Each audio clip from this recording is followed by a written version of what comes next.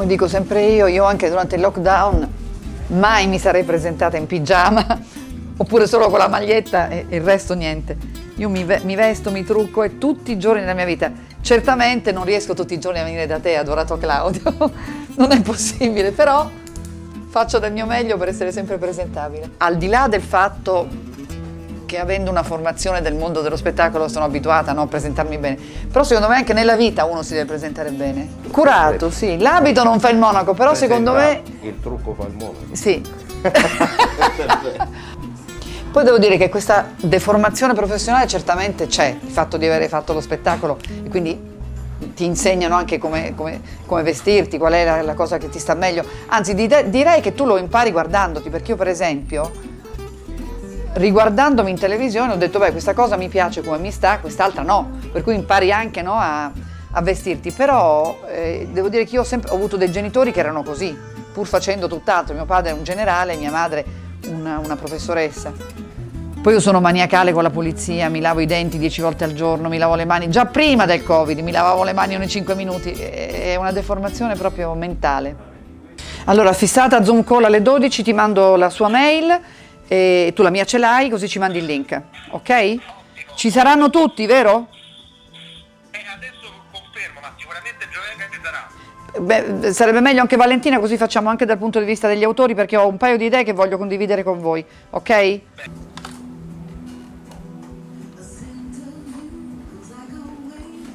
Io avevo questo primo evento a Maiorca con Olivero, ora vi faccio vedere le foto, ed era, cos'era, ottobre, gli ho detto, guarda, senti, fammi qualcosa che mi dura una settimana, perché io lì, e lui mi ha fatto questo spray, come si chiama, di ossigeno, con dentro però, e l'aveva inventato lui, normalmente l'ossigeno serve per ossigenare la pelle, no? Lui ci aveva messo dentro un pochino di fondotinta, meravigliosa. Io non mi sono più truccata per una settimana perché le ciglia me le aveva messe lui, la pelle me l'aveva fatta lui, sono stata bene una settimana, troppo forte. Lui è un genio proprio, da questo punto di vista non conosco nessuno come te io. E queste sono le cose che servono, perché come ti dicevo, nella vita, quando tu ti presenti, allora Olivero, che ne sa di Gabriella Carlucci Olivero? Niente. È chiaro che avendo una bella presenza era contento di stare seduto vicino a me e parlare con me. Poi io gli ho raccontato tutto quello che ho fatto, lui è venuto al mio primo festival a Palma de Mallorca, quindi è stato quello che di fatto ha lanciato la mia iniziativa a Palma de Mallorca, per cui gli devo dire grazie. Poi come dico sempre io, se tu sei solo carino e non apri bocca, è finita, ma se tu sei carino e apri bocca e dici delle cose interessanti, hai la strada spianata, no? Diamo una sistemata?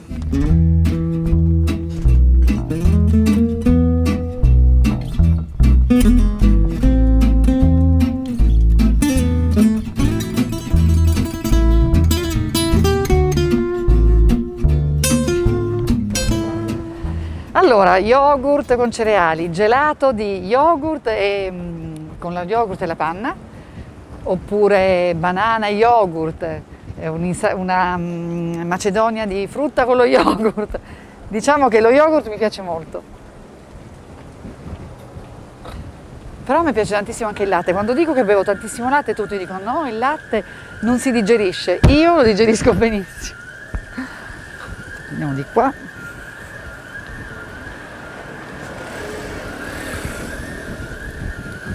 Senti, questo quartiere è meraviglioso, guarda questo palazzo qui, quanto è bello.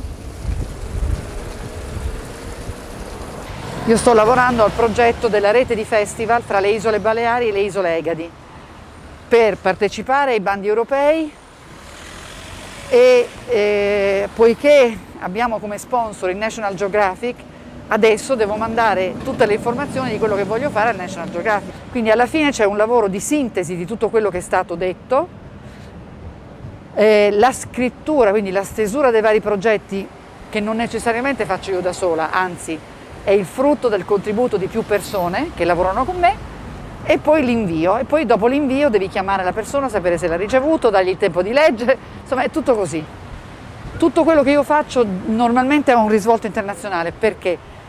Perché io voglio, come ho sempre detto, promuovere l'Italia, far sì che l'Italia venga conosciuta, che l'Italia possa poi dopo da un progetto italiano nascano altre opportunità per tutti quelli che ci lavorano, per altre persone che potranno lavorarci. Cioè trovo che il mercato italiano sia sempre un po' troppo piccolo, no? Quindi più tu sei appetibile per gli stranieri, meglio è. Che carina. Senti, complimenti, un posto favoloso. Se lo dovrei dire a Matteo quando lo sì. conoscerai. Ah, sì, quando abbiamo fatto Pocahontas abbiamo fatto una festa a Los Angeles, agli screenings, con indiani veri. E sono venuti gli indiani e questi i loro veri sì, cimeli, sì, cose, sì, che sì, bello. sì, questi sono autentici. Ma Questi guarda sono un po'. autentici, sì. Ah, qui c'è Zagor, non ci credo. No, ma poi guarda tutta la boiserie, tutto il tutto, no, no, guarda le finestre, le maniglie, è tutto pazzesco. Ma guarda anche le scrivanie. Sono le collezioni del Presidente, perché questo era il suo ufficio. Che meraviglia, guarda, mi hai fatto un regalo oggi. Gabriella Carlucci, dopo il successo del Festival del Cinema dello Spagnolo a Palma di Mallorca, sono arrivati nuovi progetti?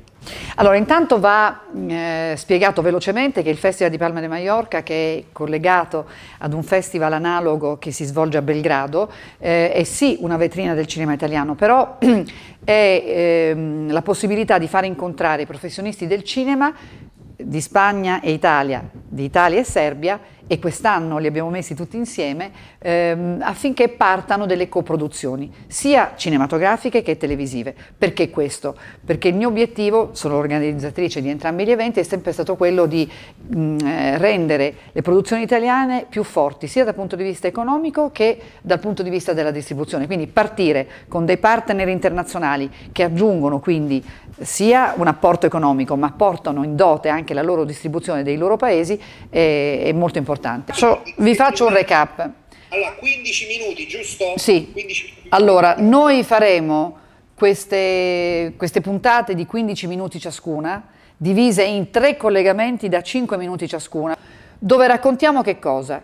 Prendiamo il disoccupato di turno, ci facciamo dire chi è, cosa fa, cosa ha studiato, cosa vorrebbe fare nella sua vita, e se ha bisogno di formazione, magari noi preventivamente gliel'avremo fatta fare, anche se tutto questo oggi noi lo raccontiamo come fiction, poi dopo, se noi faremo le puntate vere, dobbiamo costruire questo percorso.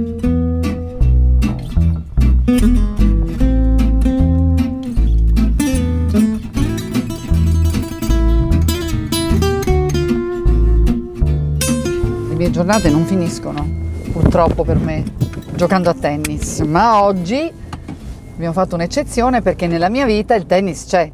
Tutti i sabati e tutte le domeniche, anche se vorrei tanto che ci fosse in maniera più consistente, magari riuscire a giocare almeno 3-4 volte a settimana, anche perché io avrei bisogno tanto di giocare, perché sono scarsissima, ho cominciato a giocare solo 10 anni fa e non sono mai riuscita a dare la continuità a questo tennis, quindi per poter imparare a avere i meccanismi automatici bisognerebbe giocare molto di più.